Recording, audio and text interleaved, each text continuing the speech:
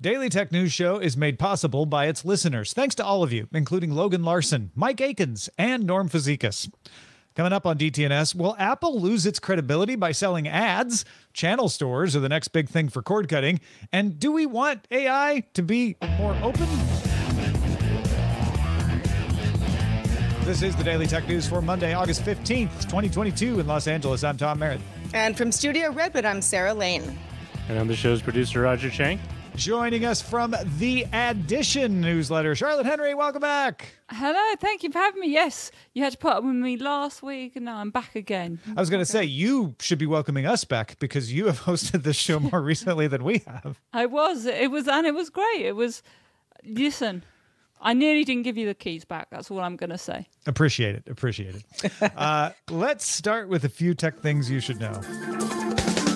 Meta and DoorDash confirmed they tested delivering purchases from Facebook Marketplace in several U.S. cities over recent months. The Wall Street Journal sources say deliveries would be made within 48 hours with items that can fit in a car trunk and sent up to 15 minutes away. In other delivery news, Uber Eats partnered with Office Depot for on-demand office and school supplies deliveries from 900 locations across the U.S. Uber One subscribers get free delivery and a 5% discount on orders over $15. But don't eat them again, especially if you're ordering toner. Intel updated a support page to state that Xe graphics on 12th gen processors and Arc GPUs no longer support the DirectX 9 graphics API. Older games that run solely on DirectX 9 will still work through emulation through Microsoft's D3, D9 on 12 interface on Windows 10 and 11. Older hardware will, of course, still support DirectX 9. The Cyberspace Administration of China published a list of 30 algorithms used by many of the country's most popular apps, including Taobao, WeChat, Meituan, and ByteDance's Douyin. This gives each algorithm a classification number and also a brief description. In March, China passed new regulations requiring algorithm recommendation services to disclose algorithms that are used in apps. According to documents submitted by Microsoft to Brazil's national competition regulator, Sony, follow me here, Sony sold more than twice as many PS4s as Microsoft sold Xbox One. This is Microsoft having to report this to the Brazilian regulator. Microsoft stopped reporting Xbox One sales in 2016 in its financial reports for that year. So this is our first insight into how well or not well the Xbox One sold. Lifetime PS4 sales sit at about 117.2 million as of March, meaning Microsoft sold less than 58.5 million units. Snap announced that its Snapchat Plus service is off to a respectable start, gathering over 1 million subscribers since launching in late June. Snap isn't just talking about subscriber growth, though, for the new subscription. It's also adding new features. Its new summer drop added a new few novel features for subscribers, including new app icons, more Bitmoji backgrounds to choose from, a post view emoji that people will see after your snap is viewed. But it seems the feature getting the most attention is called Priority Story Replies. This will make subscriber responses, so if you're paying, more visible while interacting with verified Snapstars accounts, many of them being celebrities. That's why people want to pay $4 so that Kim Kardashian, well, not her anymore, I guess. I don't know. Yeah, I mean, whatever celeb is on there, yeah. Best of luck.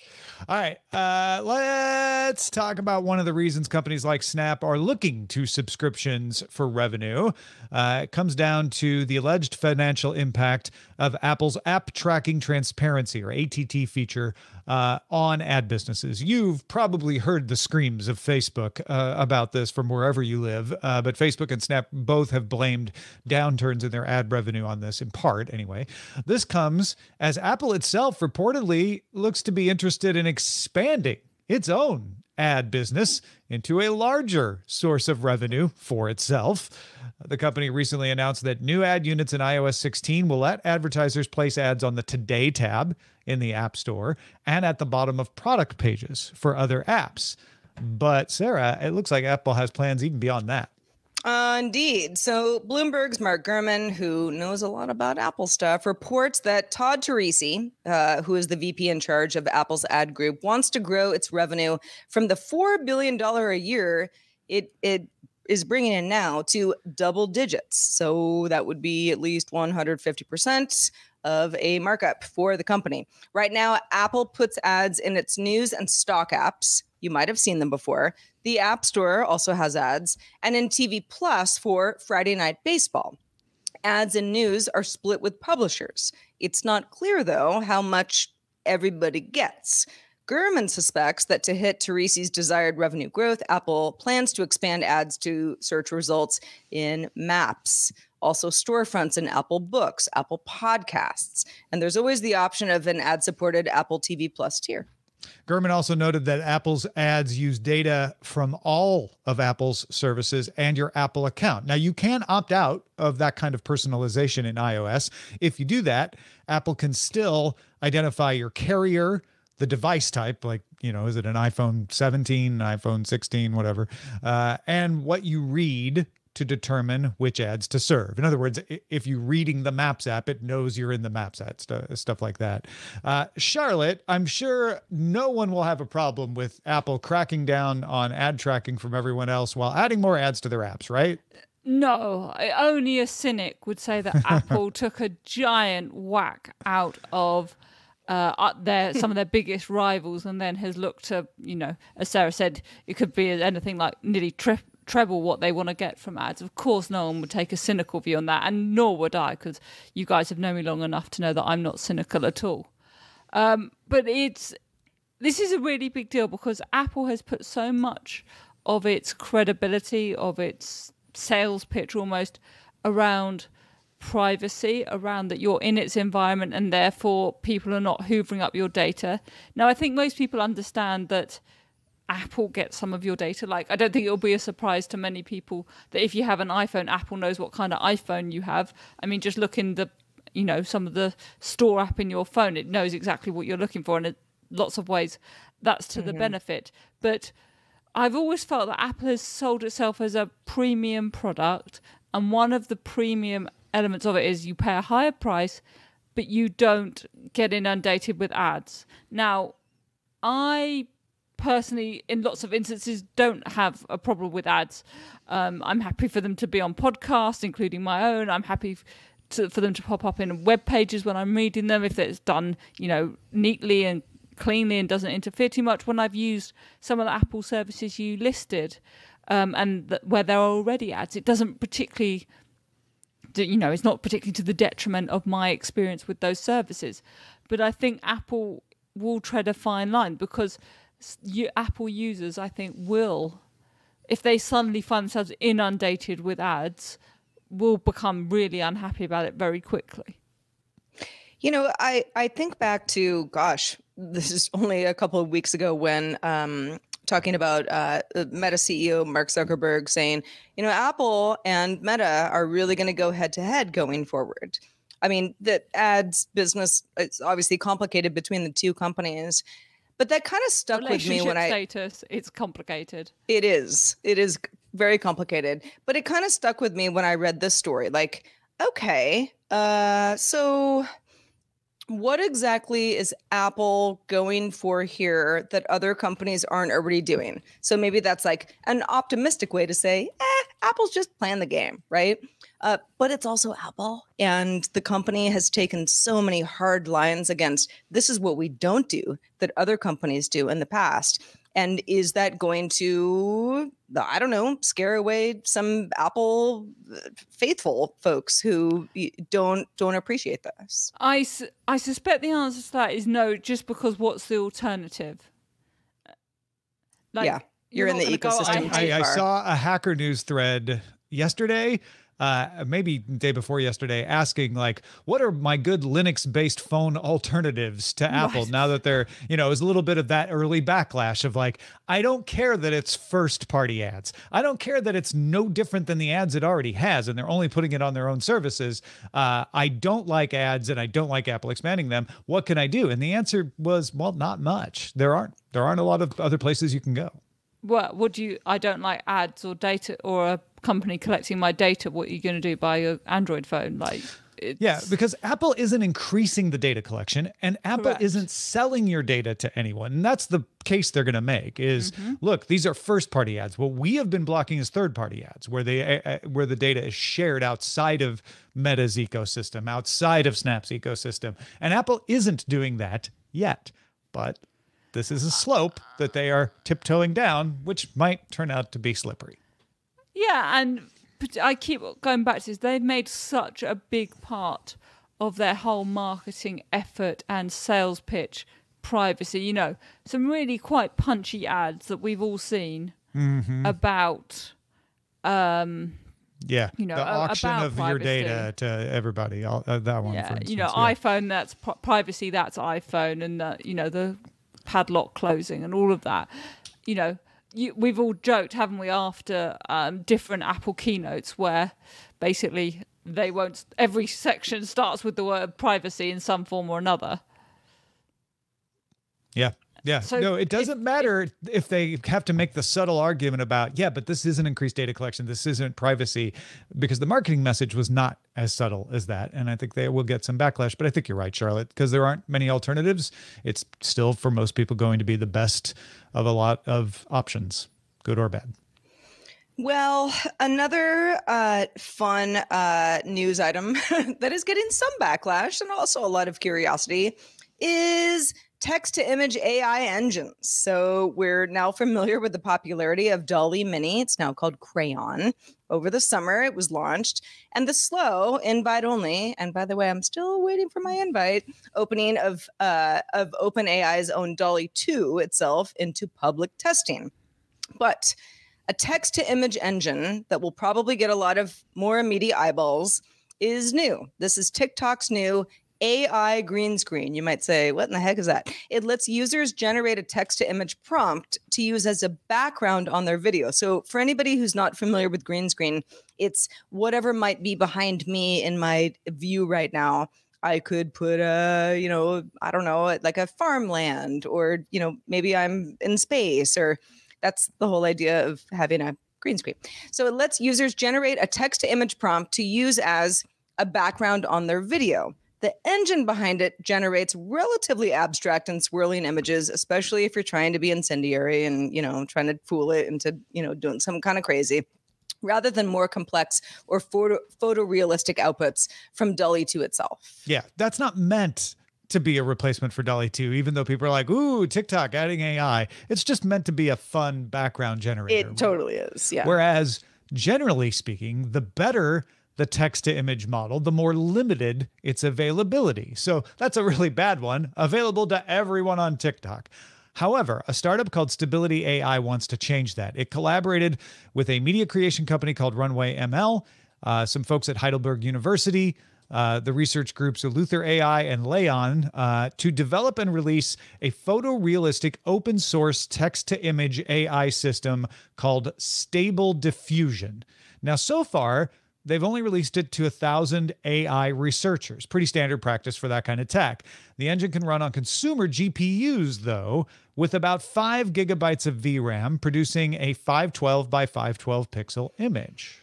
So you might say, okay, Tom, well, why are we bringing it up if it's limited to just 1,000 AI specialists? I mean, how many of those would be in our audience? Maybe some of you, but not that many. Stability AI plans for a full public launch in the coming weeks, both as a cloud service with tunable filters, as well as a local model. So anybody with a few $100s to throw at a mid-range GPU like NVIDIA's GTX 1660 could be able to run that on their own machine. It also comes with a permissive license that lets you use content for any purposes, including commercial purposes that might be attractive to some folks. So first of all, how good is this model if they're okay releasing it to the public? Because we already said that is rife with issues. And second, how will they prevent misuse? Well, the model seems pretty solid. Scientists from Ludwig Maximilian University Munich used a cluster of 4,000 NVIDIA A100 GPUs running on AWS to train it. They trained Stable Diffusion over the course of a month using a subset of the dataset Leon 5B. Leon 5B is an open source 250 terabyte dataset. It has 5.6 billion images scraped from the internet. Leon itself stands for Large Scale Artificial Intelligence Open Network. It's an open dataset. But because it's scraped from the internet, you may be like, okay, what's in there? Stable Diffusion trained on a subset called Leon Aesthetics that contains 2 billion AI filtered images ranked as particularly beautiful by testers of Stable Diffusion. So AI ranked it, and then actual humans went in and ranked it some more. The big defense against misuse is that data set filtering. They're like, we're training it on really good data. The terms of service also prohibit the usual list of misuses, but there is no policy against images with public figures. That makes it different from Crayon. And finally, if this is all open for me to run on my own computer locally, which it is, how is this Stability AI going to make money?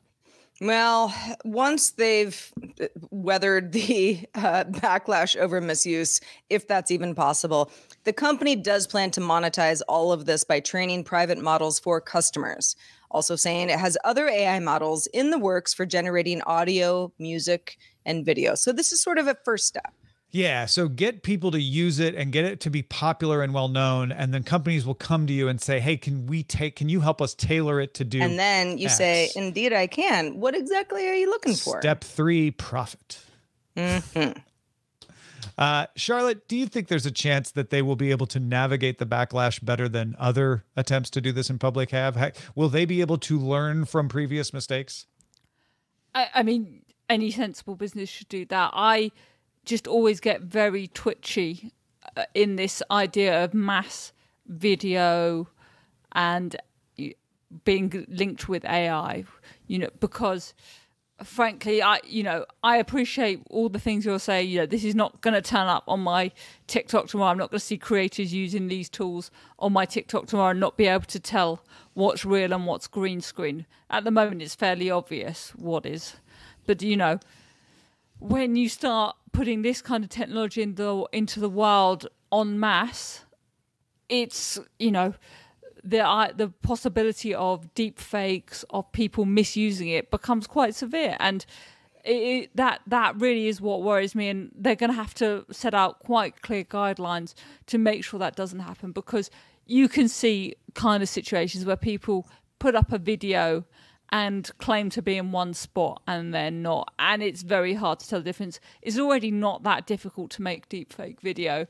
Stuff like this is only moving to make it easier. I'm not some Luddite that doesn't want us to make this kind of progress, but you've got to balance it very carefully. Well, even something, okay, so over the weekend, one of our patrons said, "Hey, anybody want me to make a dolly image?" And I said, "Yes. Could you please make a brontosaurus eating brunch at a posh place and possibly munching on some kale?" I'm paraphrasing a little bit. And they sent some amazing results. Amazing results. Right, that's incredible. This is from Dolly Mini 2. Now, yeah, it is. That said, Charlotte, when you look at this, are you fooled, or can you kind of tell that it's AI? I mean, I'm pretty confident there's no brontosaurus turning up at brunch. Oh, so they're so little, It's very just a tiny little pocket bront. It's a lovely little pocket bront. That's not the kind of thing that worries me. No, certainly not. But if I were to then say, let's say somebody else creates that and they send it to me, and then that becomes my, I don't know, Twitter banner image. And then there are issues because of who made it. And is it the AI or is it the person who sent it to me? Is it me? Right. I think we're going to see a lot more of that going forward. Unlike someone being like, oh, why can't you put a picture of Sarah Lane at a brunch spot when you weren't there? Yeah, and that's always been the fear. That's always been the fear, and it's rarely realized. Maybe this is the time it's realized, right? Tom. Yeah, there's always the yet to that. But I feel like we can tell, and we get sophisticated, and we learn that these tools exist, and we don't get fooled. And I think it's very brave of Stability AI to try to be the one to take that step, because there's always going to be a company or a person who takes that step and says, let's trust people to learn the difference so that we can get the benefits of these tools, because otherwise they'll stay locked behind and only the elites can have access to them. And it takes a stability AI to be willing to take that chance. Whether they can navigate those choppy waters or not is what I'm wondering. Yeah, and as I say, we already have issues with deep fakes. They're normally, X-rated and around celebrities. But again, this is just bringing that stuff more and more mainstream. And I'm not saying we shouldn't develop this technology. I just think we have to be really clear about what the risks are. And to be fair, it seems like Stability AI are being very open and honest to try and make things as clear to people as possible. Yeah. Oh, and that was DALL-E 2, not DALL-E Mini, that did the Brontosaurus. Yes, DALL-E 2. Yes. It's a really lovely image. It's one of my favorites. Brontosaurus. Thank you, It's Sarah, for doing that. just a happy Brontosaurus having some kale and a coffee. I don't blame it.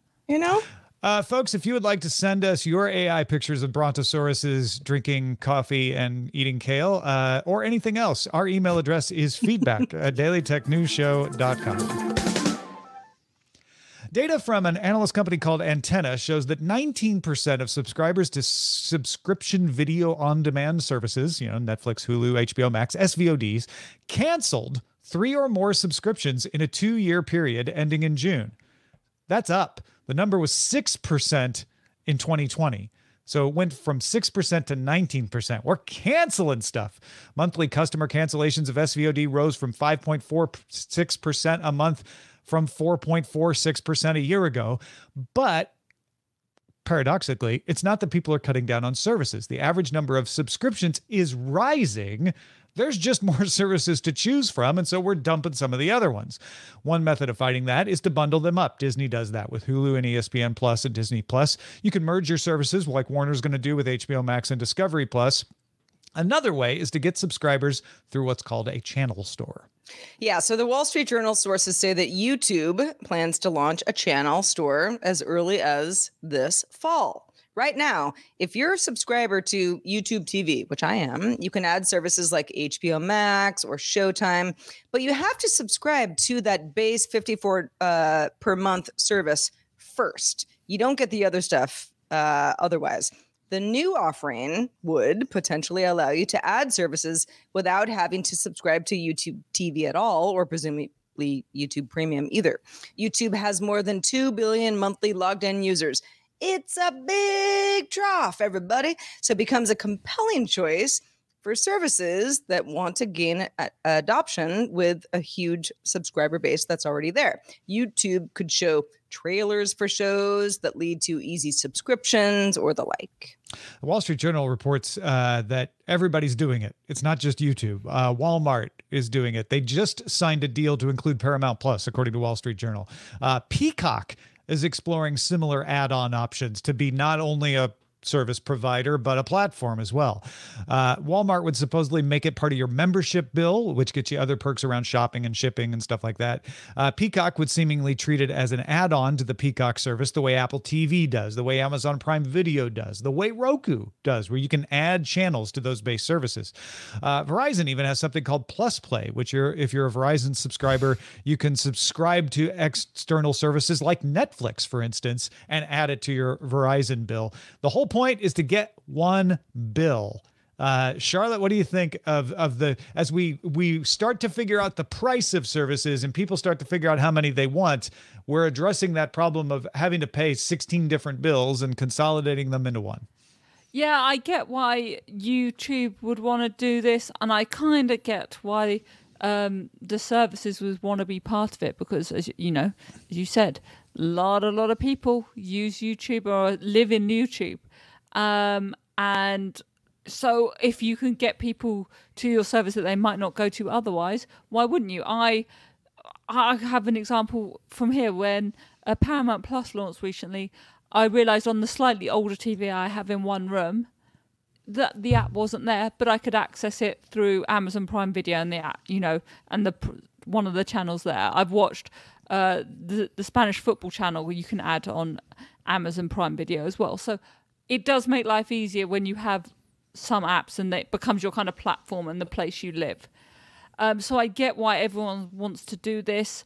And I think for customers, consolidation does make your life easier, doesn't it? We all just want to know how much we're going to pay each month for one service, and it helps you budget. If anyone's going to be able to take on the kind of Apple and Amazon duopoly of this, clearly YouTube is going to be the place, particularly, I would guess, with younger viewers. Yeah, I don't know. I mean, I feel like the Amazon model is really what's driving this, even though for sure. I don't watch a ton of video on Amazon Prime Video, but I'm a Prime subscriber and I can if I want to. I just, there are certain other places that I can get the content that I'm looking for. But, it kind of reminds me of when Verizon bumped me off of the old grandfathered in unlimited plan and was like, this unlimited plan is actually better. It's cheaper. And we'll give you Apple, not Apple TV Plus, but Apple Music for free. You don't pay $10 a month. It's just part of your, $85 a month thing. And that was extremely attractive to me. I was like, oh, wow, this saves me like $15 a month for doing absolutely nothing. And I think companies are getting hip to the game that there are a lot of services that we are ingrained in our lives. We're going to use them anyway.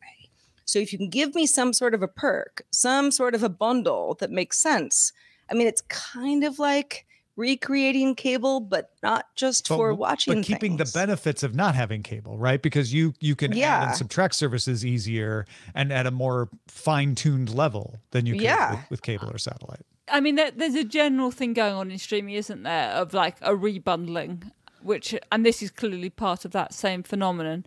And also, I think maybe for the services, they're like, oh my god, if people see another $7.99, $8.99, $9.99 coming out of their bank account, they're just going to cancel it. Whereas if they just see one bill, they'll let it roll on and on and on. Yeah, that $8 gets lost in your bill from Verizon, in your bill from Comcast, in your bill from Sky. I think that we are going to see a battle between those platforms, the ISPs, who should have been doing this a long time ago, but I think cable TV interests kind of kept them from wanting to jump on it too fast and saying, hey, you're already paying for phone service and or internet service. Why not just have your Netflix, your Disney Plus added through that? And you can manage it all in one place. And the machine platforms, the Roku, if you notice, Roku, Amazon, which makes the Fire TV, YouTube, made by Google, which makes the Google TV devices. It's the set-top box TV operating system platforms versus the internet service provider as the platforms going for that one bill for all your services. And the one that's going to win is the one that makes it easiest and has the best selection. Yeah. So Verizon's got an early lead by having Netflix. The question is, can it get everything else? I think the other point about this is it's particularly pertinent for the quote-unquote newer streaming services. I'd be much more interested in being part of this if I was Paramount Plus or Peacock than if I was Netflix, and certainly Apple, where you've got your own thing anyway. Yeah, I think it's a tall order for Peacock to become a platform. Good luck to them. No, my point, as a channel, I'd rather be on one of these platforms as a Paramount Plus. That's my point. You're very correctly pointing out that Peacock needs adoption, and so being a platform is kind of a tall order for them. Yeah. Walmart also, because they don't have anything else, so you kind of don't think of them as being the place you want to go. Maybe they'll get enough people wanting to subscribe for free shipping they can pull off an Amazon. But this is definitely the new battleground. We've figured out the services and the pricing is starting to consolidate. Now it's how do you want to pay for them, and which service do you want to consolidate your billing? All right, let's check out the mailbag. This one comes in from Kevin, who had really nice feedback from our experiment week last week. Kevin says, aloha, DTNS crew. Well, I enjoyed Experiment Week. My favorite show by far was Boba Tech from Nicole Lee. I'm an Asian American in the e-commerce industry, a doctoral student at Pepperdine with research focused on raising the voices of minorities in organizations. Nicole's show spoke directly to me, and I'm grateful to her and Eileen for sharing their thoughts. Please pass along my compliments and my support. If they ever launch a Patreon, I'll be one of the first to sign up. Oh, thank you, Kevin. That's great. I want to thank everybody who did Experiment Week stuff. Willie Scott, Brian Hoffman, Rob Dunwood, and Rod Simmons, and Charlotte. Charlotte had a great episode. Thank you so much for doing that episode as well, Charlotte. I loved that interview that you did. Yeah, it was really fun. It's kind of the style of my usual podcast, the Edition podcast. But Chris is a great guest. He's written, he's literally written the books on TikTok, on YouTube. And so kind of, if you want to talk about those subjects, he's the right person to get on. And yeah, it was really fun to be part of. So thank you for having me. Well, Charlotte Henry, thank you for being with us today. And let folks know where they can keep up with all your latest. Yeah, but if you haven't had enough of me, I'm at theedition.substack.com. That's ADD. And at Charlotte A. Henry on Twitter and all the other social media platforms. And if you look for the book Not Buying It on Amazon, I wrote that too. Excellent. We also have some brand new bosses to thank. They include Sensei, Skylar, Kumar, Clint, and Peter. They all just started backing us on Patreon. So big thanks to Sensei, to Skylar, to Kumar, to Clint, and to Peter. That could be you tomorrow. Patreon.com/DTNS. Speaking of patrons, stick around for the extended show, Good Day Internet, where we talk about all the things. You can also catch this show, DTNS, Monday through Friday at 4 p.m. Eastern, 2000 UTC. If you can catch us live, we'd love to have you. Find out more at dailytechnewsshow.com/live. We are back tomorrow talking DEF CON with Shannon Morse. Talk to you then. This show is part of the Frog Pants Network. Get more at frogpants.com. Diamond Club hopes you have enjoyed this program.